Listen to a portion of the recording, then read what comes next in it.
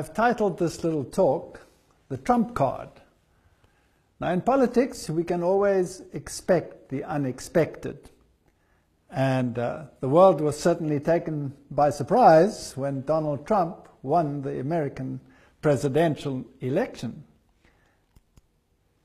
Now in politics, we are taken by surprise, but in prophecy, we have certainty.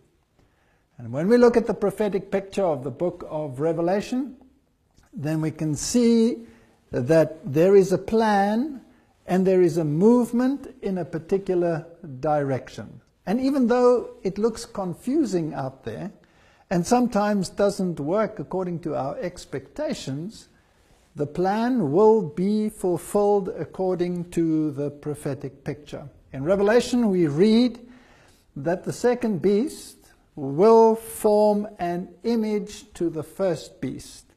Now, the first beast was identified by the Protestant world as the papal system, and the second beast was looked at in the Protestant context, and Wesley in his time expected that it would soon appear. And the only one that fulfills all the criteria of the second beast is the United States of America, that would make an image to the first beast.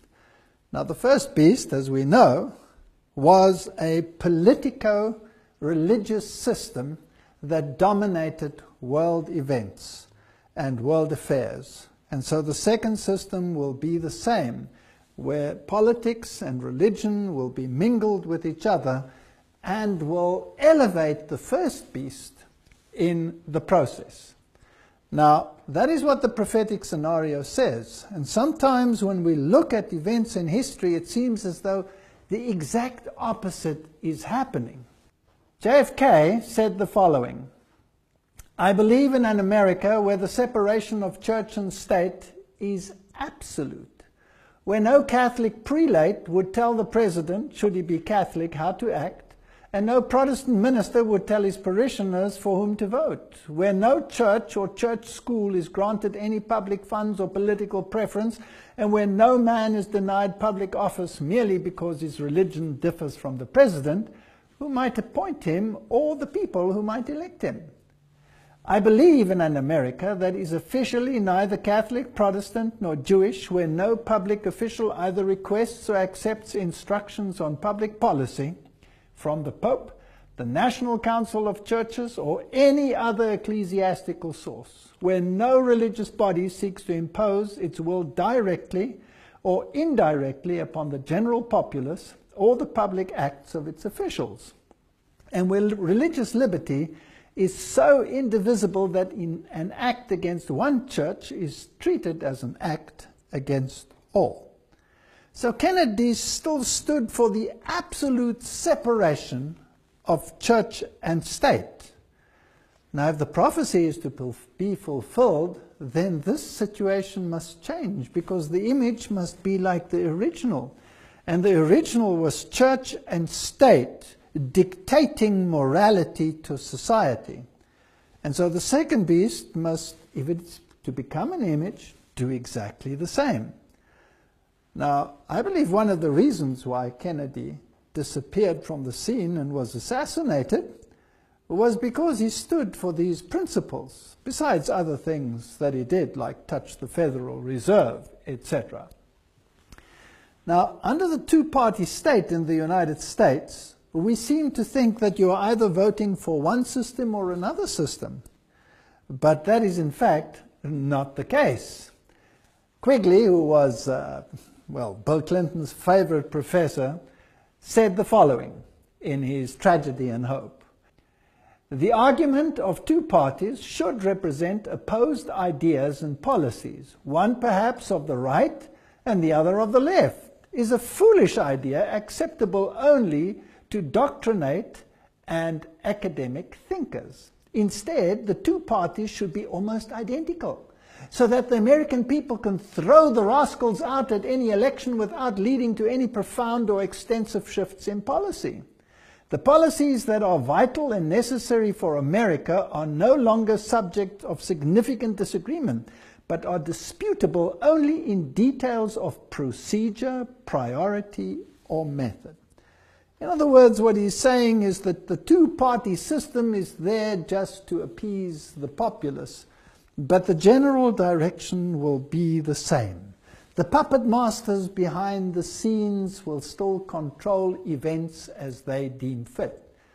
Now, some of the puppets might not even know what is happening because the puppet master is in control.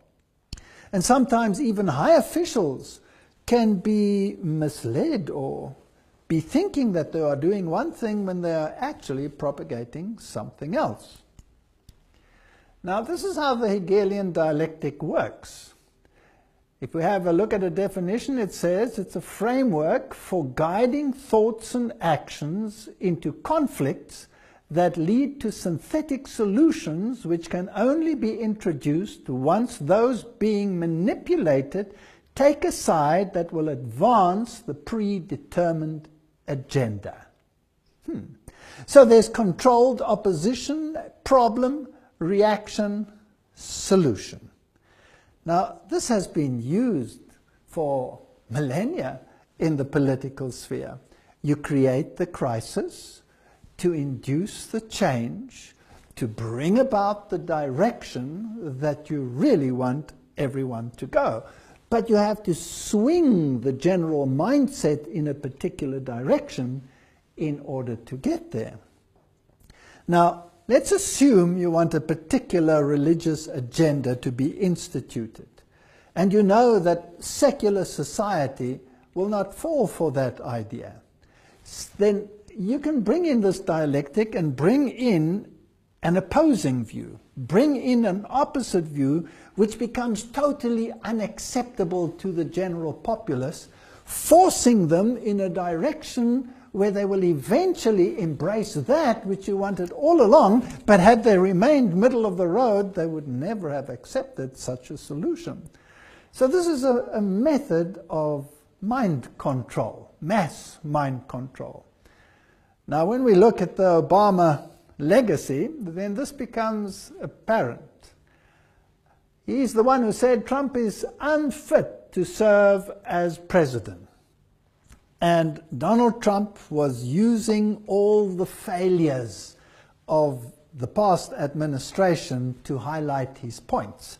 I mean, if you look at the entire world, it's in chaos. Refugees are streaming in all over. Bombs are exploding. ISIS is out of control.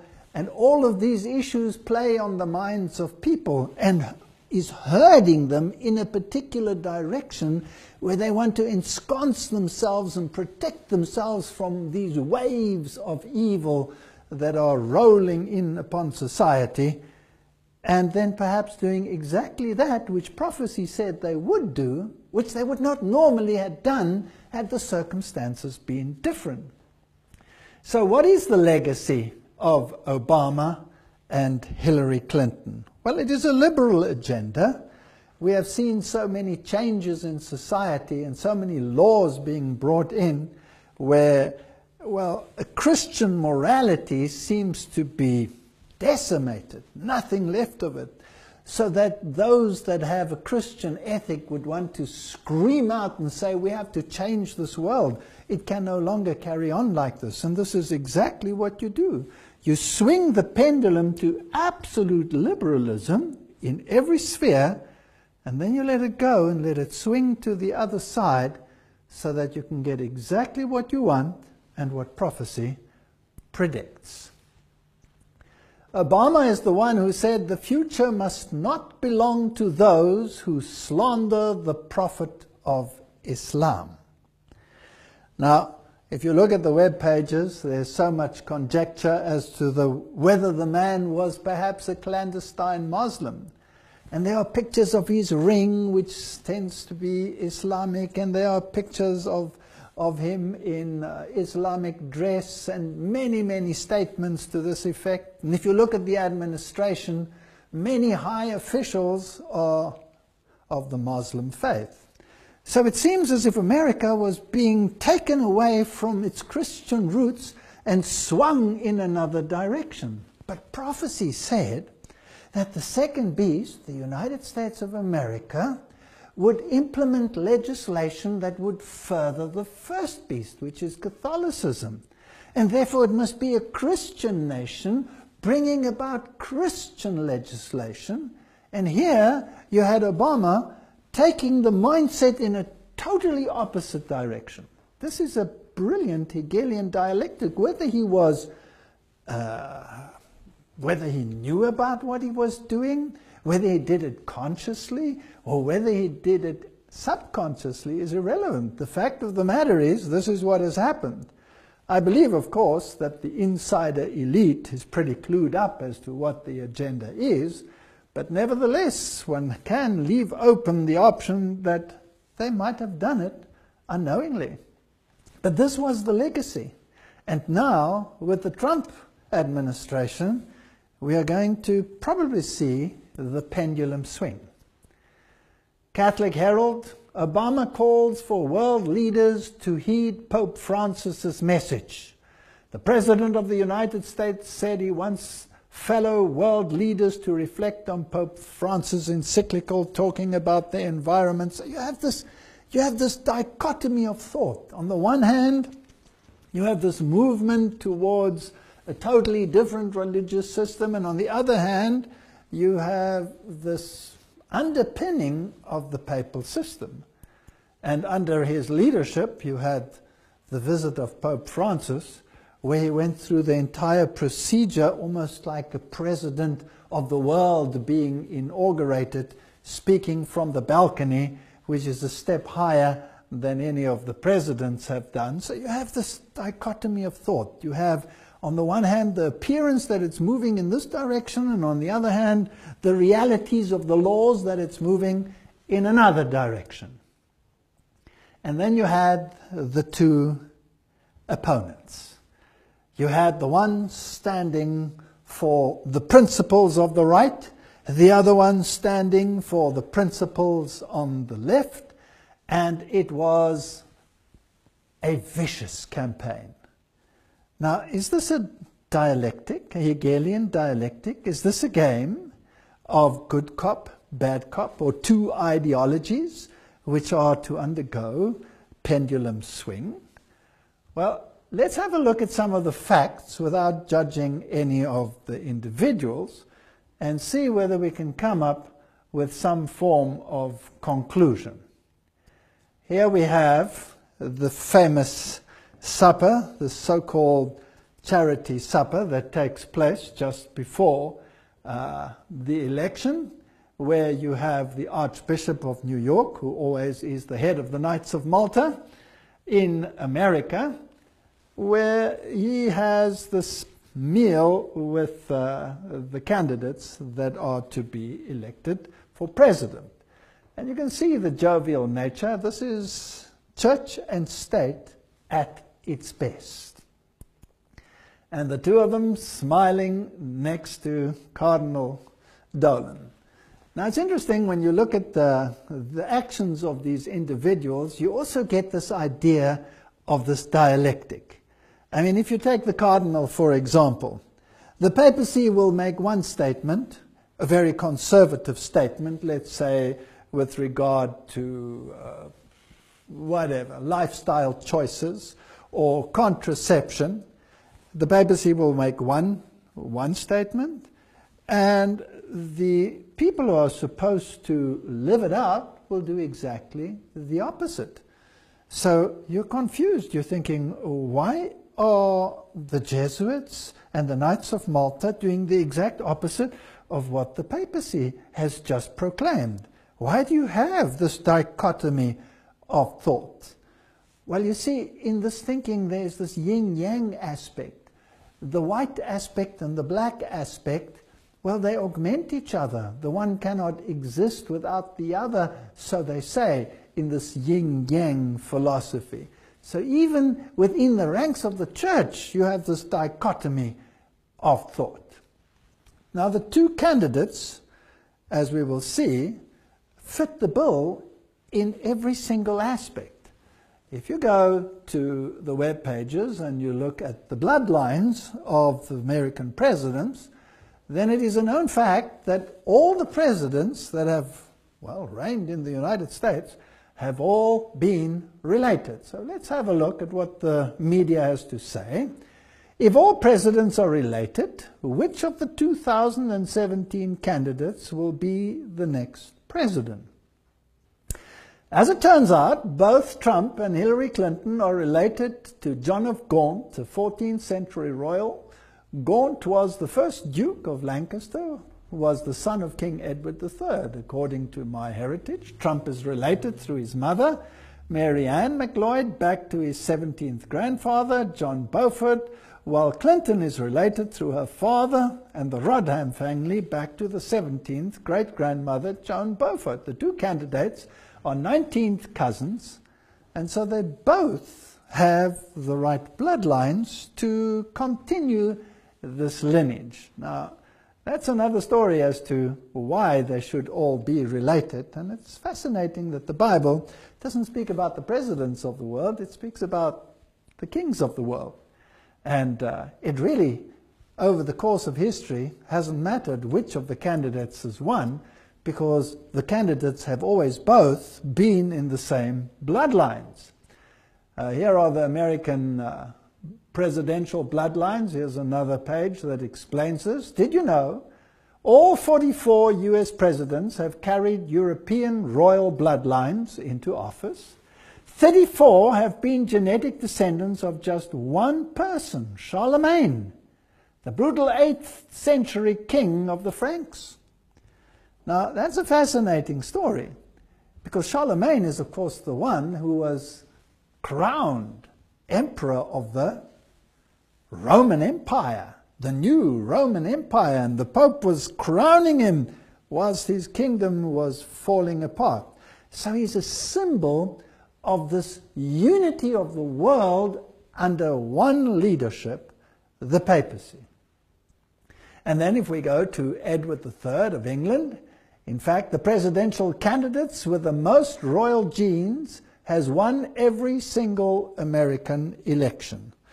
Now, it seems as if Trump and Hillary had exactly the same lineage, so it didn't really matter which one of the two won. This information comes from Burke's Peerage, which is the Bible of aristocratic genealogy based in London. Every presidential election in America since and including George Washington in 1789 to Bill Clinton has been won by the candidate with the most British and French royal genes. Of the 42 presidents to Clinton, 33 have been related to two people, Alfred the Great, King of England, and Charlemagne, the most famous monarch of France. So it goes on. 19 of them are related to England's Edward III, and has 2,000 blood connections to Prince Charles. The same goes with the banking families in America. George Bush and Barbara Bush are from the same bloodline, the Pierce bloodline, which changed its name from Percy when it crossed the Atlantic. Percy is one of the aristocratic families of Britain to this day. They were involved in the gunpowder plot to blow up Parliament at the time of Guy Fawkes. Now that's even more fascinating, because that was a Jesuit plot to overthrow the Protestant government in the United States. So if all these bloodlines belong to these individuals that overthrew Protestantism, well, that would be an interesting plot for the puppet masters to work on behind the scenes. But we're just looking at the facts, so let's continue. The Mail online predicted or showed that The Simpsons predicted a Donald Trump presidency, and it didn't end well. Time travel episode from 2000 featured Broke Nation relied on aid from China. Now, as we have seen in some of the previous series that we have made, The Simpsons consist, well, the writers of The Simpsons are all probably insider individuals with more knowledge about what is going to happen in the world than most would deem possible. And as some candidates have said in the past, if something works out the way that it has worked out, it works out that way because it was planned that way. So there is that element, but there is also, of course, an element of of luck maybe involved as well. Now the Simpsons generally use many esoteric symbols in their productions, and they have been extremely accurate on a number of issues and have predicted many things that seemed unlikely or impossible years in advance. 9/11 being a case in point, the destructive events in the United States, and in their particular little issues, 16 years before this presidential election, they showed their character in the same dress as Hillary Clinton would be wearing, including the necklace, including the earrings, and that's rather fascinating. It's interesting that she actually wins the next election, but according to their scenario, Donald Trump would win the current election. So that's rather fascinating, and some of the statements and the ideologies that were contrasted there are, well, very strange to say the least. This comes from the year 2000, and they show Trump in his red tie and his jacket between the flags, and this happened in reality. So they're pretty accurate. But it gets even more bizarre because they show that Trump, that's in 2000, greeting the people in Trump Towers, going down the escalator, raising his hand, and again he has the red tie and the suit on. And reality, 2015, Trump greeting the crowds, going down the escalator of Trump Towers. I mean, it's pretty accurate. It's pretty sharp. Now, whether this is pure coincidence or whether it is not is actually irrelevant. Some of the more bizarre ones, rather interesting, are the maps that we will see in a moment. And you can see their character here saying, oh no, it's actually come true. And this is the map that has been going around where they show what the distribution of the votes would be, but this is actually not quite accurate because this one was actually one that they used in the Romney campaign, so it doesn't apply to that previous one. But nevertheless, it's interesting that they show these red demographics, and of course this picture has changed in the present one, so you can not really use this one. Now let's have a look at some other facts, because what we are interested in is prophecy and not the games and the dialectics that are being played in this world. The National Catholic Reporter tells us that Mike Pence, who is going to be the Vice President of the United States, which is a very, very powerful figure, is a born-again evangelical Catholic. And the web pages in the world tell us this very thing. Now, that's somewhat of a misnomer, and a few years ago, that would not have been a possibility. To be a born-again evangelical Catholic would be considered an oxymoron. It would be impossible. In my youth, that would have been impossible. But the religious landscape has changed, and there's been such a merging of Catholicism and Protestantism that this contradiction in terms is today a common reality. So, a born-again evangelical Catholic. They say that he was a rather dedicated Catholic, Mike Pence. He was an altar boy and very dedicated. And what about Donald Trump? Well, Donald Trump attended an Ivy League school, so let's ask the Washington Post something about his background. When he was young, he went to the private Kew Forest School in Forest Hills, Queens, where his father, Frederick, a very wealthy real estate developer, was on the governing board.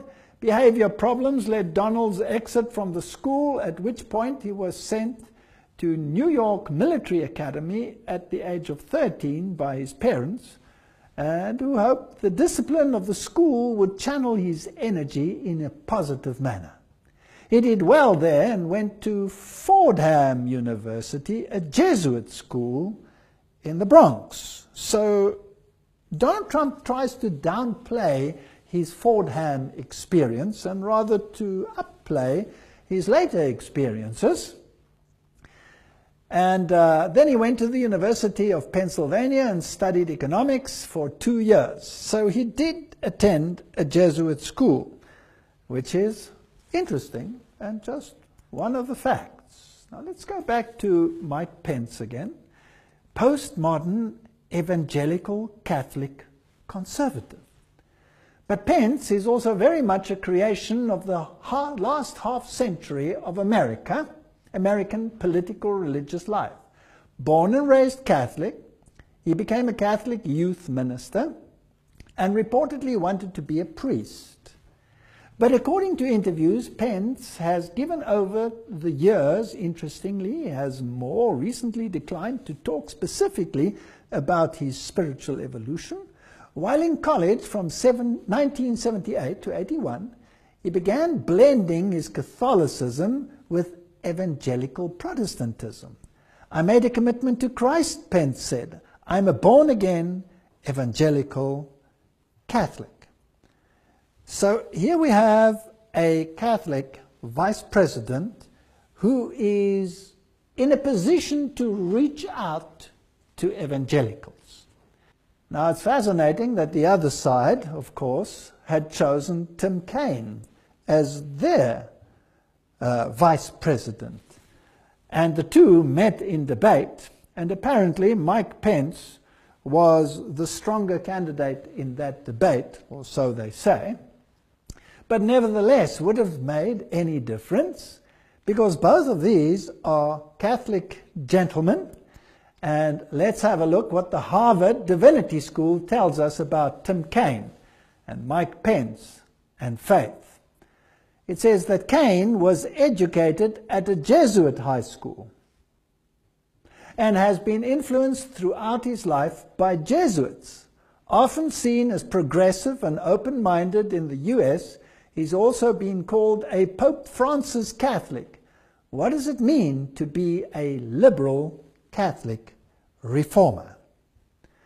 Now, this is rather fascinating. So you have these high-profile Catholics as vice presidents, the one wanting to be a priest and was an altar boy, and the other one, all his training in Jesuit environments. Now, it's interesting that the Jesuits themselves say, or Ignatius Loyola said, that if you have to choose sides, then a Jesuit can choose one side and represent it to the point of death, while a fellow Jesuit may choose the opposite side and defend that to the point of death.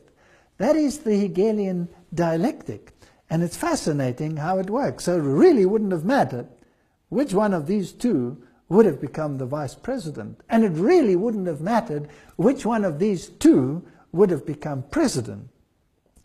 Now, before I even talked about this, I thought that Hillary Clinton would probably fit the modern profile somewhat better, but I also said it doesn't matter which one of them wins.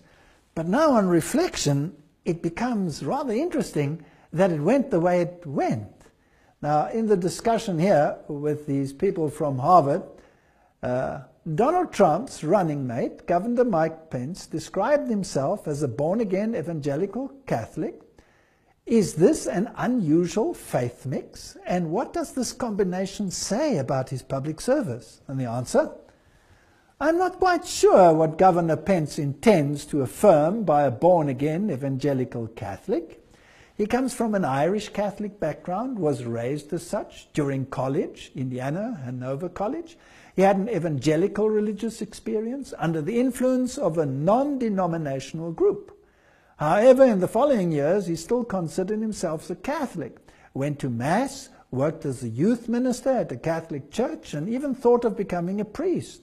However, in the mid-1990s, he joined the Grace Evangelical Church, which is affiliated with the Evangelical Free Church in America. One could describe it as a Baptist denomination.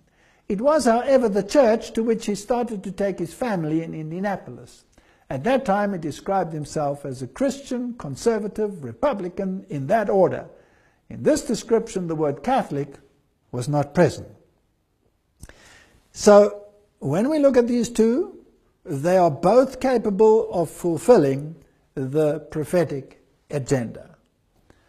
Pope Francis calls for unity between evangelicals, Catholics, and he said that division is the work of the devil. So they had to be brought together. So Pence is actually the perfect one, because he is both Catholic and evangelical and can bring them together. Pope Francis has called for unity amongst evangelicals, Catholics, and Christians from other denominations, emphasizing that we are one in Christ and warning that division between the groups is the work of the devil. Division is the work of the father of lies, the father of discord, who does everything possible to keep us divided, Francis said in a video message to a gathering sponsored by the John 17 movement. Now, the John 17 movement was a movement to gather all the evangelicals under one umbrella, under the papacy, or together with the papacy. Charisma News gives a very interesting insight. It tells us that Kenneth Copeland laid hands on Donald Trump and prayed over him. This is fascinating. Well, Charisma News is a very prominent journal. Earlier this month, we reported how Paula White set up an invitation-only meeting between the Republican presidential candidate Donald Trump and evangelical pastors. That meeting happened this week, and plenty of Pentecostals were there to lay hands on the billionaire, make declarations of his life, and pray. Beyond Paula White, also present were Kenneth and Gloria Copeland, and then another whole host of very prominent evangelical leaders. Where is this heading towards? Are we heading towards a union of church and state? Now, what is Donald Trump?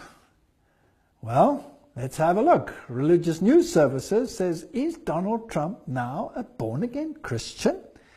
And when I read what the journal Christianity Today had to say about Donald Trump, about his remarks and his anti-woman statements and his wild statements, then they were, well, less than pleased, it seems. And now, afterwards, they're all scattering and trying to come together on these issues.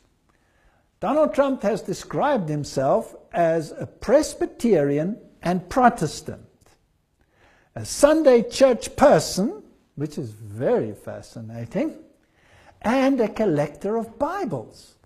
Now, the presumptive Republican presidential nominee reportedly can add born-again Christian to that list too, according to one of the members of Trump's new evangelical advisory board.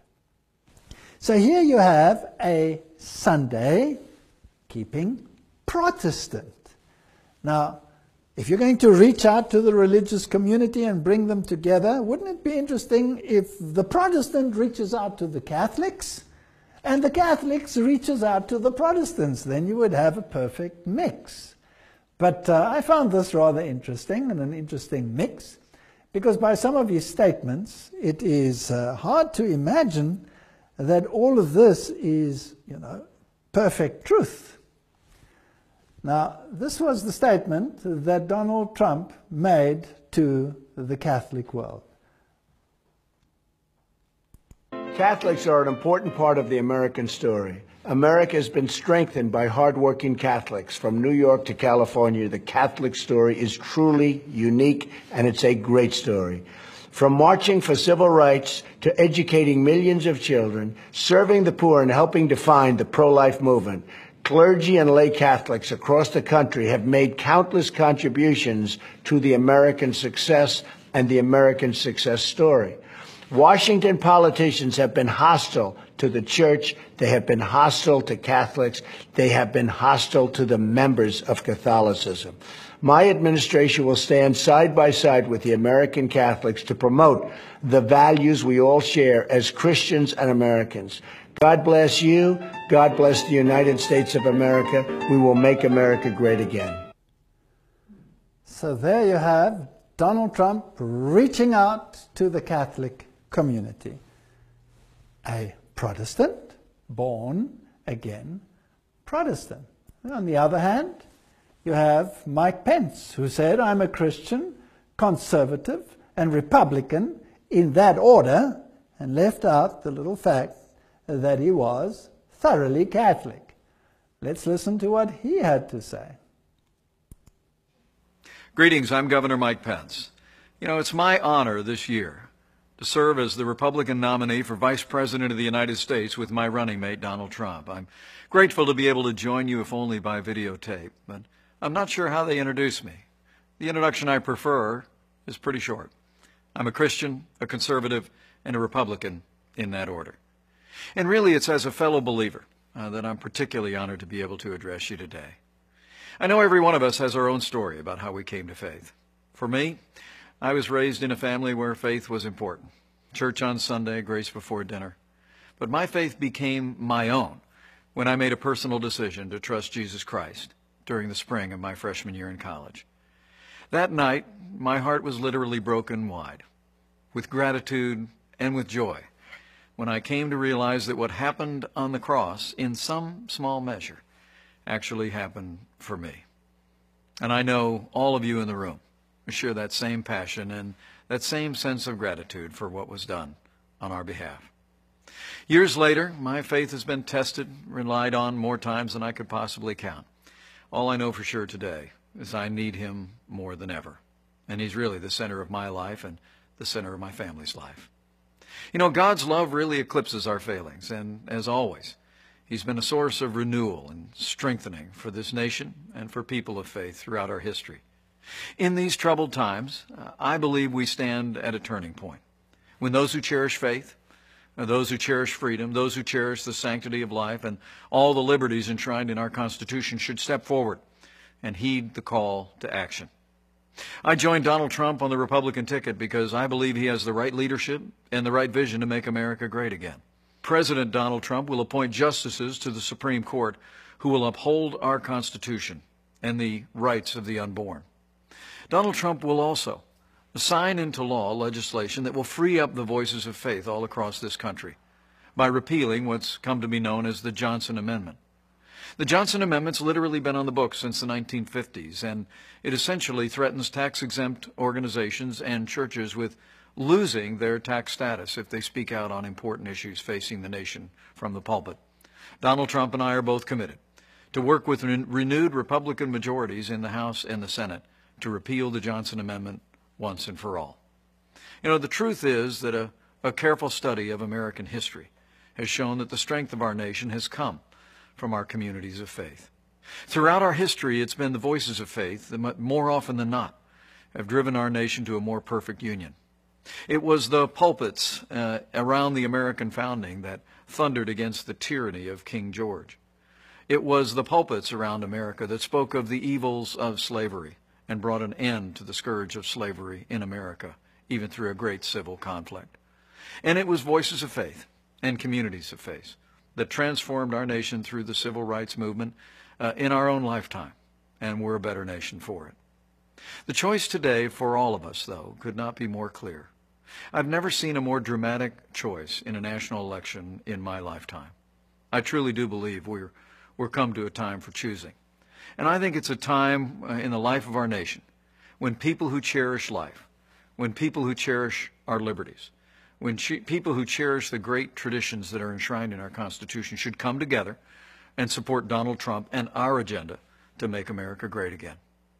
In these troubled times at home and abroad, challenging times for American families, I'd like to encourage you to do one more thing, and that is to bow the head and bend the knee in the days that remain in this election. Pray for our country. But as you do so, please pray as Lincoln said was his prayer. Not so much that God would be on our side, but that we would be, in his words, on God's side. Because I truly do believe in my heart of hearts that what's been true for millennia is still true today. That if his people, who are called by his name, will humble themselves and pray, he'll again do as he's always done throughout the storied history of this nation. He'll hear from heaven, and he'll heal our land. This one nation, under God, indivisible, with liberty and justice for all. Thank you for giving me the opportunity to address you today. May God bless you, your families, this community of faith, your church, and may God continue to bless the United States of America. Would a speech like that make the pendulum swing to the other side? I think it could. Now, what if there was a catch to it that nobody can really see? They can only see the negatives and the legacy of liberalism at the present time and the disasters that go along with it. And here is this hope of the pendulum swinging to the other side and embracing this promise of a healed land and a healed society. But what if it has an arrow embedded in it? A new America. You heard him say that Trump was going to repeal the Johnson Amendment that muzzles pastors. During his acceptance speech, Trump thanked the evangelical community for their support, adding, "You have so much to contribute to our politics, yet our laws prevent you from speaking your minds from your own pulpits. An amendment pushed by Lyndon Johnson many years ago threatens religious institutions with the loss of their tax-exempt status if they openly advocate their political views. I'm going to work very hard to repeal that language and protect free speech for all Americans." Let me take you back to the beginning of this little talk. What did JFK say? I believe in an America where no pope and no Protestant prelate will tell the parishioners how to vote. And here we have a man who is saying that he will rescind the clause that makes it impossible for them to do so. Isn't this church and state coming together? Isn't this the clergy dictating to the parishioners views that will ensconce the values of Christianity?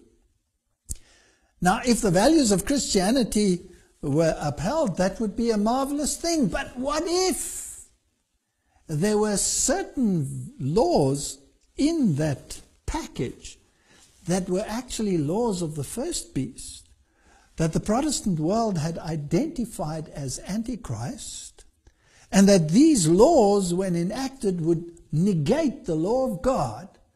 And the Bible says they have done away with your laws, and it is time for you to act. I think we are living in very interesting times. Now, the journal Politico says Trump Evangelical Advisory Board features Bachman and Jerry Falwell. So he has an advisory board that is going to advise him on policy. Now, what did JFK say? Where no Protestant prelate will tell the President of the United States what he should do, and no Pope. And now we have a mixture of the two doing exactly that. Now, will it favor the first beast, Catholicism? Let's have a look. Well, here is the full list of the board members as shared by the campaign. Now, we won't go through all of them, just highlight one or two of them and see where this leads us. There's Michelle Bachmann, former congresswoman, and there's Bernard, senior pastor and CEO of Christian Cultural Center. There's Mark Burns, Tim Clinton, and then there's Kenneth and Gloria Copeland. Now, these are very interesting people that have made some fascinating statements in the past, which are mind-boggling when you compare them with what the Bible has to say. And you have James Dobson, author, psychologist, and host of My Family Talk. Jerry Falwell, president of Liberty University. You had Ronnie Floyd and Jack Graham and many others. And you have Robert Jeffries and Davis Jeremiah and Richard Land and James MacDonald and Johnny Moore, and Robert Morris. This is the full team. James Robinson, founder of Life Outreach International. Tony Suarez, Executive Vice President, National Hispanic Christian Leadership Conference. Jack Strack, Paula White, Tom Winters, Celia Yates. I mean, this is fascinating. And what did Donald Trump say about these people? He said, I have tremendous respect and admiration for this group, and I look forward to continuing to talk about the issues important to evangelicals and all Americans, and the common sense solutions I will implement when I am president. Donald Trump said of his list that included former Congresswoman Michelle Bachmann. Now, let's have a look at just one or two on that list. In 2014, a group of evangelicals was taken to the Vatican by Tony Palmer, who is now deceased, and there they were to embrace each other so that the evangelicals and the Catholics could come together again. It was on that occasion, or just prior to that, where the Pope had sent a message to Kenneth Copeland, and Kenneth Copeland had blessed the Pope while speaking in tongues. And there were many other evangelical leaders there that also embraced the papal message that was sent to them. Pope Francis met televangelist Kenneth Copeland and James Robinson. Now, both of those are on the list. So this is rather fascinating. These people went to Rome to discuss the reunification, and this event is going to be very prominent and public in the year 2017, when the Lutheran world celebrates its 500th centennial of the Protestant Reformation. So these are the issues of the day. The Christian Post says megachurch pastor Jack Graham ready to champion Donald Trump after meeting with 900 evangelicals. Now, he's also one of those that went to the Pope. Former Southern Baptist Convention president and megachurch pastor Jack Graham says that he is ready to champion Donald Trump after attending the meeting between the presumptive Republican nominee and over 900 evangelical pastors and activists in New York City on Tuesday. These people are, on the one hand, now the advisors to the president, and to bring about this change, this making America great again. And on the other hand, they are the ones who are negotiating with the papacy for reunification. In fact, that is exactly what Donald Trump vowed to do. Donald Trump vowed to close the gap between church and state, according to Time. And it states that the GOP presidential nominee has tripled down with one base of political support that has steadfastly remained with him, white evangelical voters, by promising to dismantle the laws that separate church and state in America. Now, it's fascinating what he said on the issue. And if you look what happened to religion, if you look at what's happening to Christianity, and you look at the number of people going to the churches, and the evangelicals know this also, it's not on this kind of climb, it's on this kind of a climb of slow and steady in the wrong direction, Trump said. A lot of it has to do with the fact that you've been silenced. You've been silenced like a child has been silenced. You have a chance to do something that will be earth-shaking, he said. I literally mean it, earth-shaking. You've got to get your people out to vote. Now, if this is what Donald Trump promised, then he is promising precisely what the Bible said would happen. An earth-shaking event that will induce God to intervene in human affairs. It's interesting that both Donald Trump and Pence said that they cherished the Sunday because that was part of their heritage and that is what they remember of their childhood. Now, the Lord's Day Alliance and the Boston Globe said the following: "The Lord's Day Alliance, founded by 6 major Protestant denominations in 1888," I find these dates so fascinating, "spent a century fighting to force industrialists to give workers time to attend religious services, and later to protect the blue laws." Those are the ones that bring in Sunday legislation. "But little by little, drinking, sporting, shopping became permissible on Sundays. In the last 20 or so years, the group has shifted to advocating to an internal recognition of the Sabbath. The point is, where can a stressed-out society find regeneration and renewal?" said Reverend Rodney Peterson, executive director of the group, who drew dozens of people to an interfaith conference on Sabbath observance last week at the Old South Church in Copley Square. So this was reported in the Boston Globe on November the 2nd, 2016.